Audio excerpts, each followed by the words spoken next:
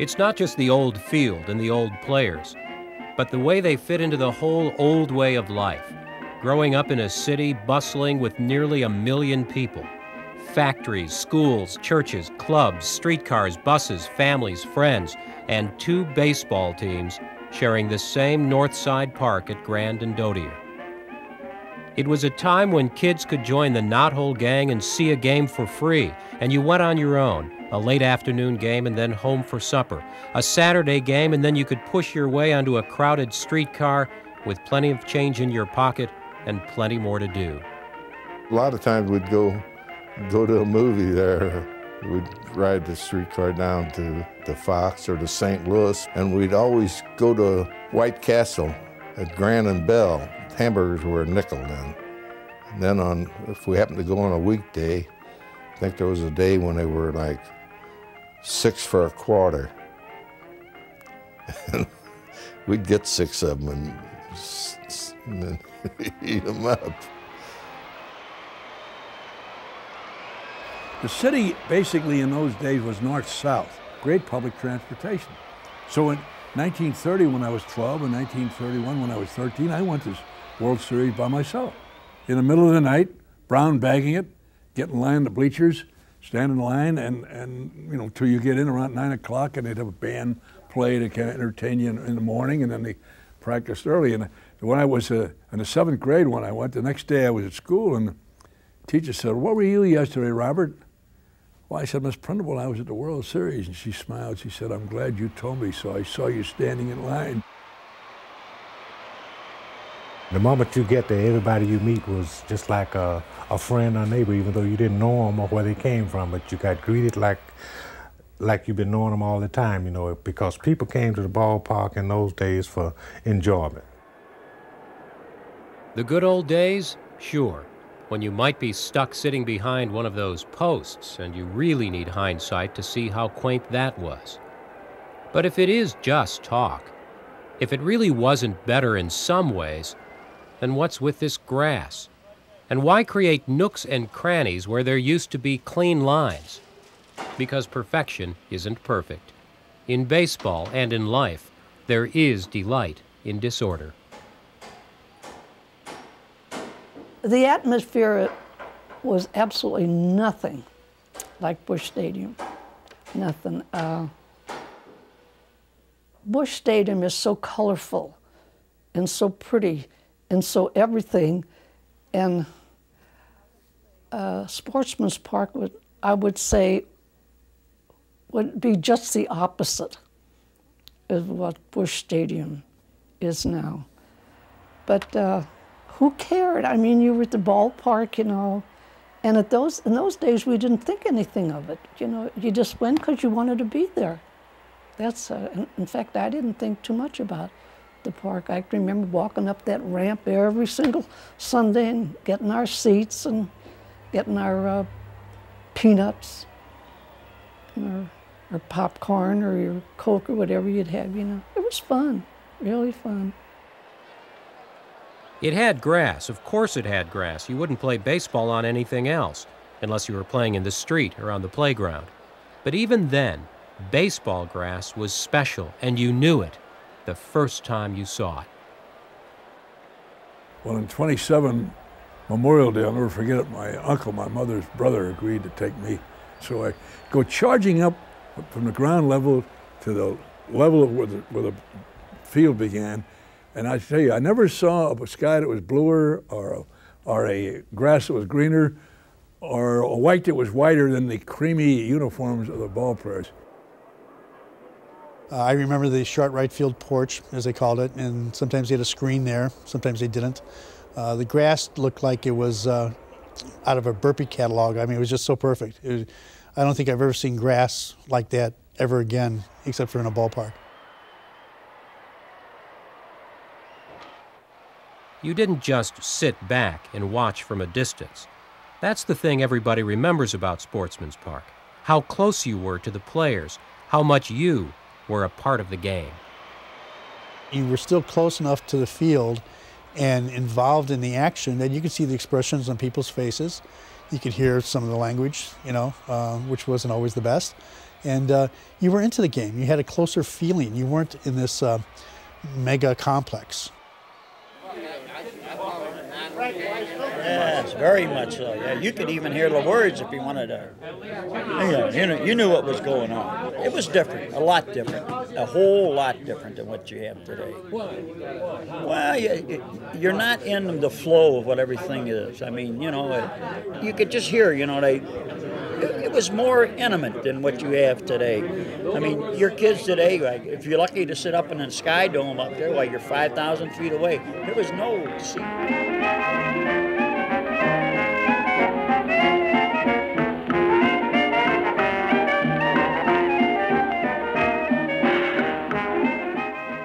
Maybe it has to do with the way the park started out. Not as an urban renewal project or a part of the convention and tourism business, and not as a way of proving that St. Louis was a world-class city. It started out in 1866 as a place to play ball. The old Browns played there. They'd later become the Cardinals. And then the new Browns of the American League came in, and as the professional teams built up the field, the city grew up with it and grew up around it. The location was a good one for the times, right along the main north-south streetcar line, so that Sportsman's Park was there in the midst of a busy urban neighborhood, across from the YMCA and businesses, factories, taverns, and homes. The drama and the characteristic of a lot of different shaped ballparks was interesting. But really, why they were built the way they were was because of the real estate.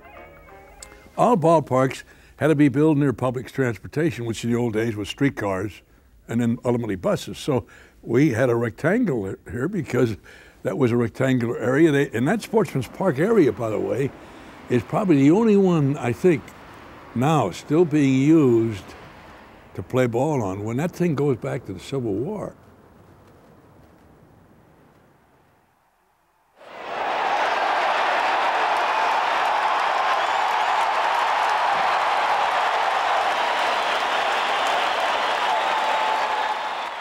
As the crowds grew and the business of baseball grew, the stadium grew. Bleachers replaced the wooden fences, upper decks were added. The result was a park like no other. Not necessarily better in every way, just a place unique to St. Louis, our park. When a player took the field, he knew exactly where he was and the adjustments he'd have to make. Well, I think the first game I saw at Sportsman Park was really the Browns. And at that time, Babe Ruth, the only park he played left field in was at Sportsman's. All the rest of the time played right field at all the other parks because of the sun conditions. Right field was very terrible in the late afternoon sun. The louvers there, that sun would shine through it. If you played right field, it was awfully tough on the eyes. It was an interesting park because for a left-hand hitter, we all liked it because it had a short right field.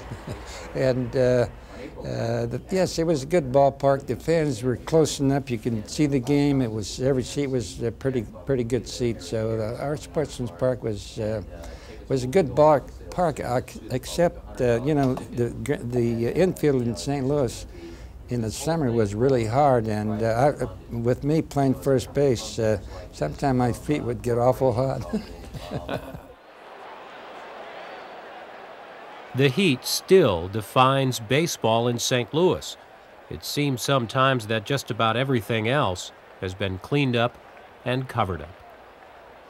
In a pristine space, like Riverfront in Cincinnati, or Three Rivers in Pittsburgh, or Busch Stadium in St. Louis, it's sufficiently pristine that there's nothing there that, I think this is part of the nostalgia, there's nothing there that just sort of screams us.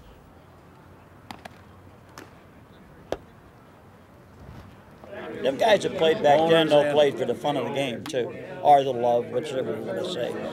It was not the money that was in there, because I remember, like Musial, when they had bad years, they wanted to take a pay. Admittedly, our memories are selective. Imagine a group of old guys 50 years from now talking about the good old days. They'll be talking about AstroTurf and Ozzie Smith. Now, those guys, they could play.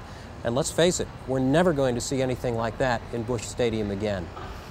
So coming up, more selective highlights, the days of the Knothole gang and the days when corkball was king.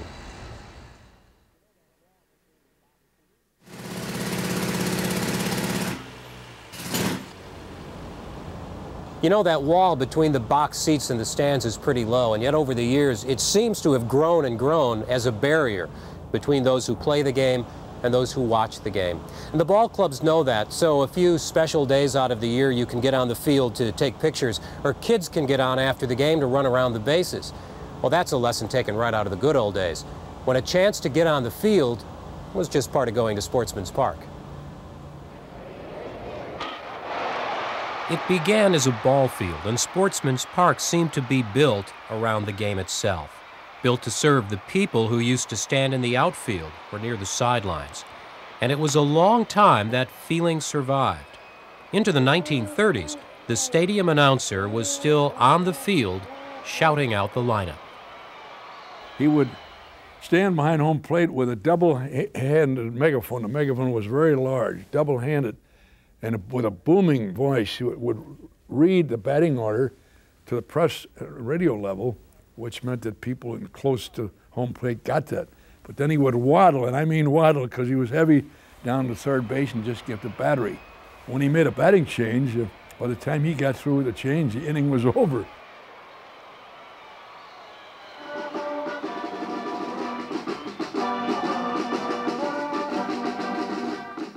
Before the electric organ or blasting rock songs, if you heard any music, it was likely to be coming from a high school band sitting in the stands.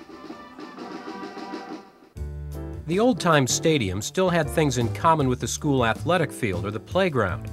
Players would trot in off the field empty-handed, leaving their mitts out on the diamond near their position. Watch the shortstop after he makes the inning-ending play. You'd think it wouldn't be safe, but nobody remembers anybody ever getting hurt or losing a game because of a mitt on the field. And if you've ever wondered why some of the old action photos look so good from those days, it's because photographers were on the field, gathered near home for the batter, or near first or third if they were expecting a play there. You didn't need a telephoto lens, not even to get a picture, when Browns owner Bill Veeck sent Eddie Goodell up to bat. The famous picture of the midget. If Bill Veeck hadn't tipped me off the night before when we were drinking, we would never had a picture, because the photographer would have been long gone. And now he was there, but he was able to get out on the field, and he kneeled on what you and I would call the on-deck circle, to be that close to the midget. All of this, plus the physical closeness of the fan to the game, made a huge difference in the ballpark experience, a difference that was easier to feel than to explain. Adding public address systems and making rules, removing gloves and photographers made sense, but they removed some of the informality of baseball. There was a time when kids knew what it was like to share the field with their heroes. Yeah, the kids would run around on the field. They didn't stop the kids at that time after the games were over. Yeah, you can do it then, but now you can't. You get on the field, you get arrested. They don't want you on the field.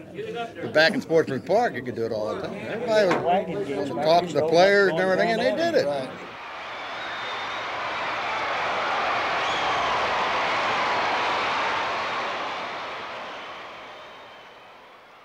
A foreigner watching his very first baseball game probably wouldn't figure it's the sort of game you could play just about anywhere.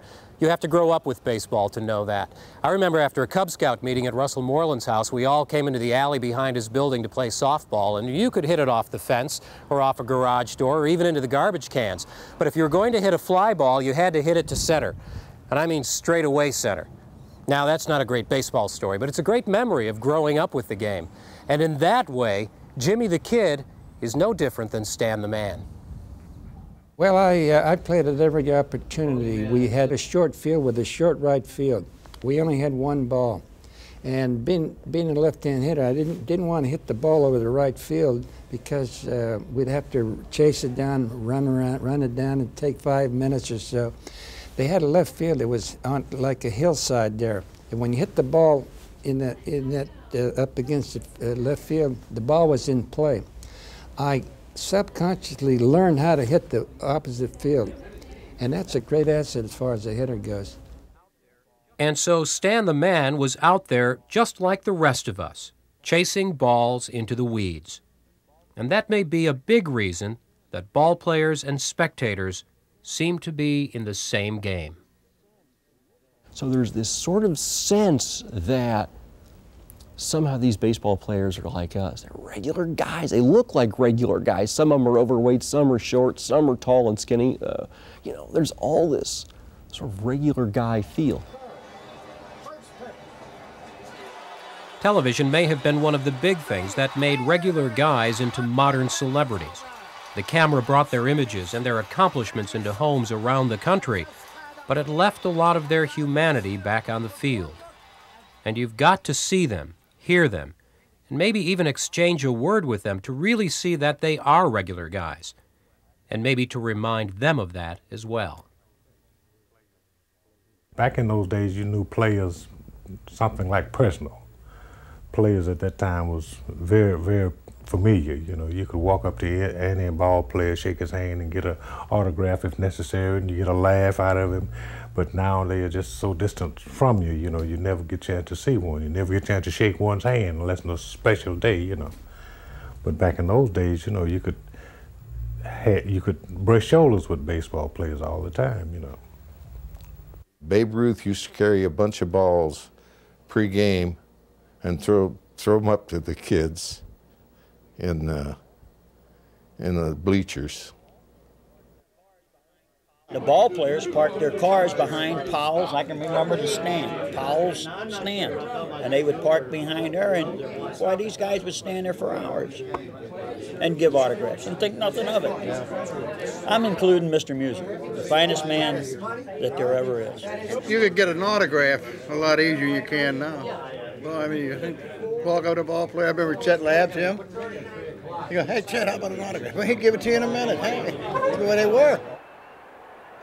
We were waiting for the pitcher to go into the clubhouse and get his autograph, and sure enough, we got an autograph of Vinegar Ben Mizell. And I was ecstatic, but I think my dad liked it more because Vinegar Ben was one of his favorite players. It has to do with how players feel about being heroes, and I think that is. Those players that had a real keen sense that being a hero carries a lot of weight. Stan Musial is a classic example of that. Stan Musial, I don't know if he will say it in these words, but he knows that being a hero is a full-time job. And being a hero is a lifetime job.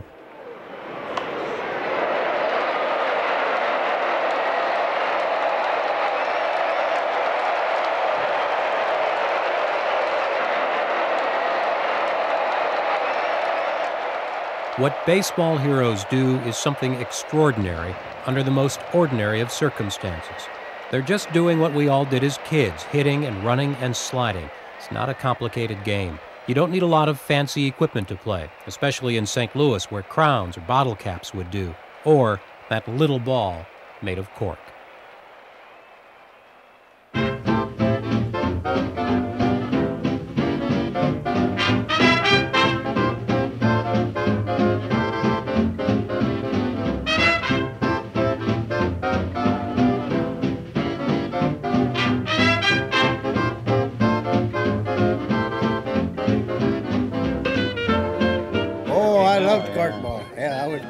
I loved it, man. Well, the reason I liked it, I was so little anyway, you know. But corkball, you could always sneak that hit in there with that stick. But corkball, oh yeah, I loved it. We used to use broomsticks for bats at that time because we couldn't afford to have little corkball bats. Sometimes we'd improvise when we didn't have a corkball. We'd tie things together and make a corkball. We used to play it in the alley. I shouldn't be telling you these things. I used to play corkball with the boys in the alley. And it was like anything else that threw the corkball to you.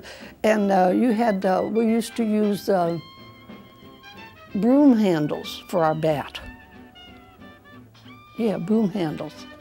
And that's all. You know, then you'd have a base to run to and all this and that. Yeah, it was fun. Yeah.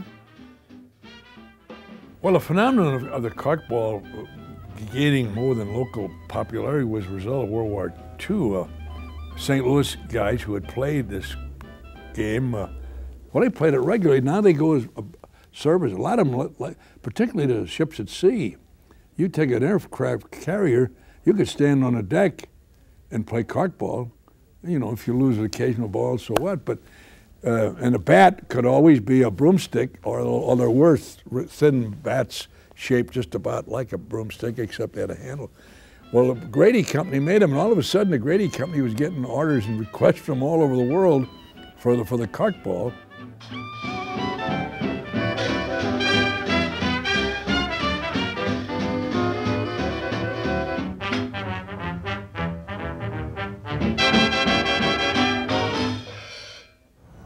I suppose people in every city have their own special memories about the way they played the game and about their special teams, just as we feel about the Cardinals and, for the very loyal few, the St. Louis Browns. But St. Louis is special in its own way because it let kids into a lot of games for free as members of the Knothole gang. Yeah, it was good PR for the team, but it was also a long-term investment, and one that is still paying off.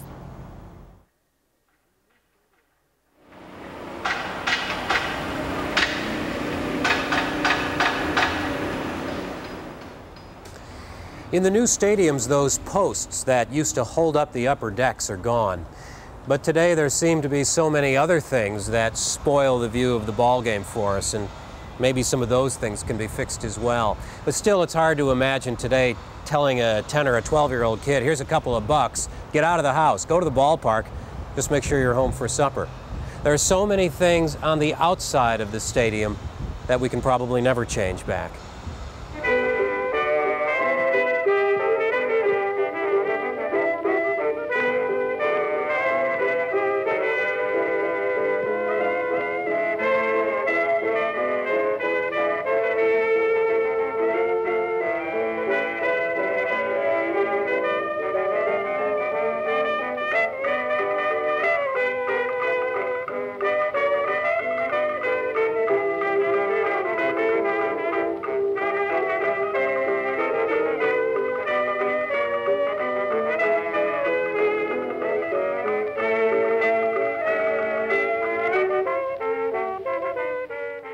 Sportsman's Park was like a home away for home for a lot of guys too. To me, a South Sider, it was north. I lived 4,500 south.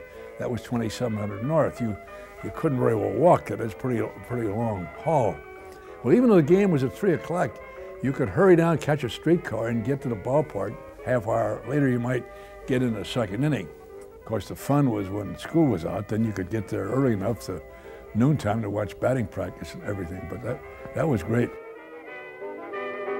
We'd ride the streetcar over. Sometimes we walked across the Eads Bridge, and that cost us a nickel.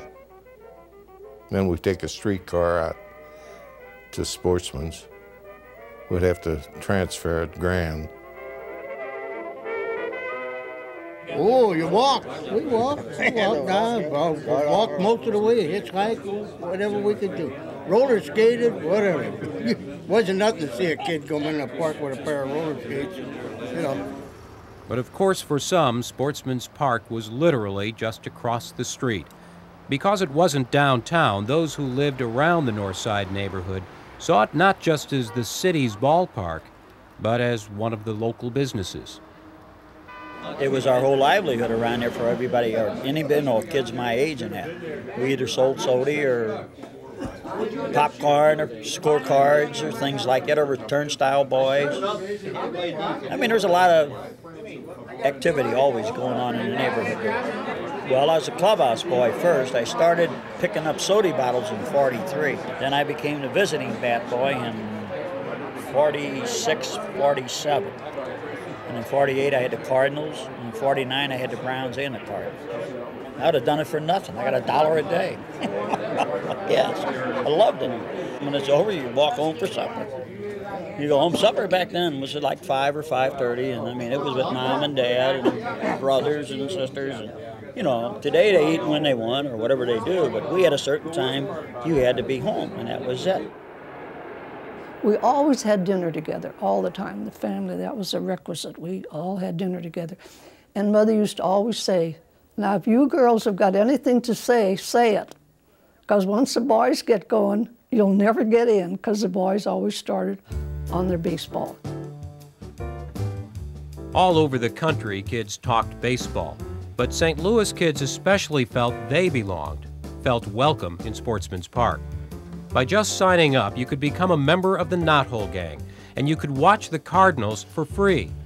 So if you wonder what the old days have that we've lost, talk to a Knotholer. They feel a bond to their team and to each other to this very day. Yeah, you sign up for the Knothole Gang, and you got a membership card, and it also entitles you to a day off of school, you know, to go see a game. The whole school district could go at one time. They had one day set for it, and we look forward to that. Well, I belong to the Knothole Gang. Of course, we got our tickets. The reason we got into it was through the ward here. In other words, your alderman or a representative, somebody could get you that pass. That entitled you to.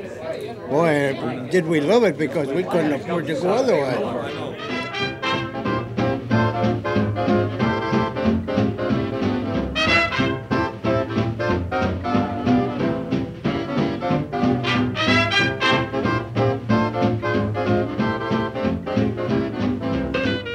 But the Knothole Gang, what that did, for the Cardinals in particular, the Browns didn't do the same thing. Well, here you got the Cardinals, the better team, letting the kids in for nothing, and the Browns, the poorer team, not doing that. Well, eventually they did, but by that time, a lot of us had been won over by the Cardinals.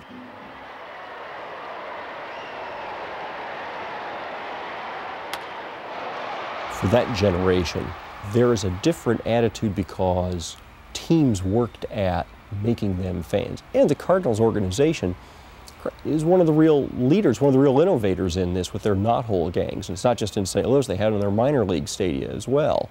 What are they really doing? Well, what they're doing is they're taking those 10, 12, 13-year-olds and they're making them ball fans, and specifically they're going to make them, in that case, Redbird fans, or here they're going to make them Cardinals fans. They're going to make them ball fans so that when they have grandchildren, they're going to take them back to the same park and have those same memories. You know, is it merchandising? Well, to an extent. Are they working the crowd? Well, to an extent they are. But what they're doing is going out of their way to pay attention to the fan experience. Ladies' Day was the same idea. Bring in a whole new group of fans, get them to like the game and feel comfortable in the stadium, just as today's marketing people target families. Of course, back then, there were so many more day games. Claire and I we used to sit out in the bleachers in the early spring to get our beginning of our suntan. Day games were a real community event. I mean, that was, you got the businessman, the quasi-professional, and the factory worker out at a ball game then. And that was good. It was nice. They all mixed. They mingled together, and they were there for one common purpose. You buy a beer or a soda, the man standing in the aisle and pass it down right through white, black, passing right on down until it get to you. You know, nobody had any ill feeling about it, and the man sitting next to you, if he didn't have his money ready, you paid for it. Let him get on out of here, you know. And it could be a white man, it could be a black man, anybody. You just pay for it because everybody was there for the same thing, to have a good time, and they left home with that on their minds, going to have a good time. You had North St. Louis, South St. Louis, the West End, wherever they came from in Knothole. You never seen no problems or no what you call animosity amongst each other. This kid might have had, $10 in his pocket. John and me may not have had nothing, and maybe Henry had a couple of bucks. But I'm talking about you had all these different communities, Clayton, wherever they come from. But you never had no problems in the Knothole, because if you had it, you lost your card.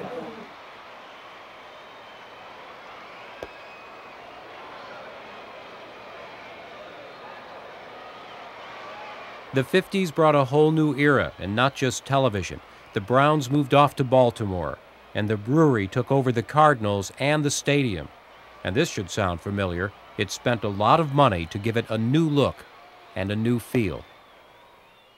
When Busch took it over, it became a beautiful ballpark, I think.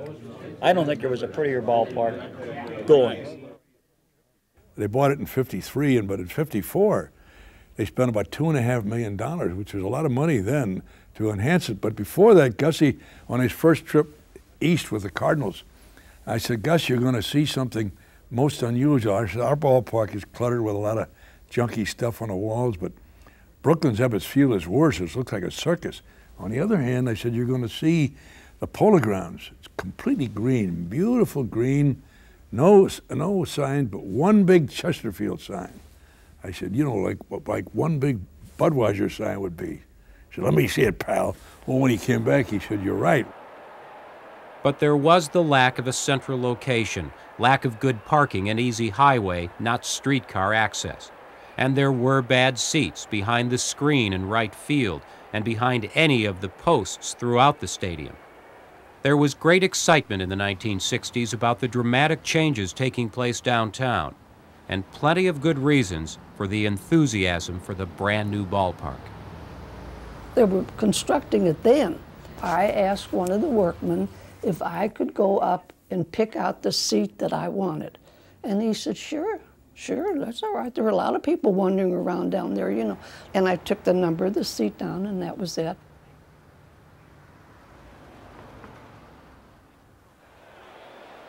They took home plate from the old park and put it in the new. And in its first days, the new Busch Memorial Stadium had a grass field.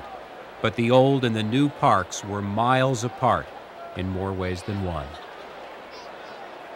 Going to the new stadium, people were just anxious to get into this modern facility. You know, they had an automatic infield machine that covered the infield with a tarpaulin whenever it rained, and it would roll it up and roll it back, and that. And with the better conveniences for the fans, you know, more concessions and just being more out in the sun, and no posts, no pillars, structural pillars and posts. All these things were built as the modern stadium of the 60s. And it was a showcase, it really was. It's nice, it's modern, it's progress and all of that.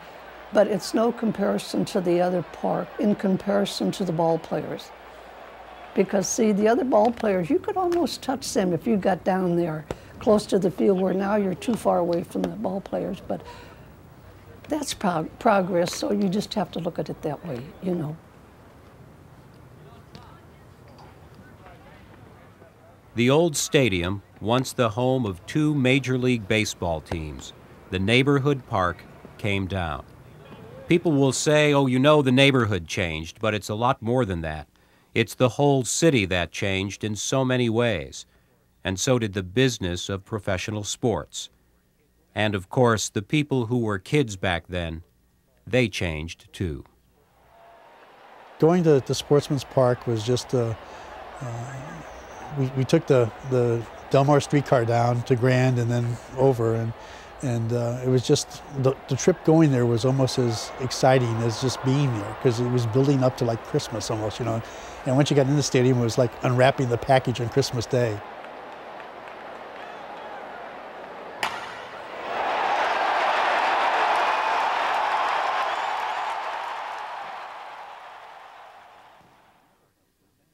Around the time the Cardinals moved into Sportsman's Park, another hometown team was going to bat for St. Louis, the Southwest Bank team. Established in 1920, Southwest Bank is still headquartered in the same building that was once a corner tavern bought from the Busch family. Like the Cardinals, Southwest Bank has grown with the community, values the loyalty of its longtime supporters, and even shared the company of Stan the Man, a Southwest Bank board member in the 1950s. Southwest Bank, St. Louis's hometown banking team since 1920. Additional funding for this program was provided by the Elberth R. and Gladys Flora Grant Charitable Trust.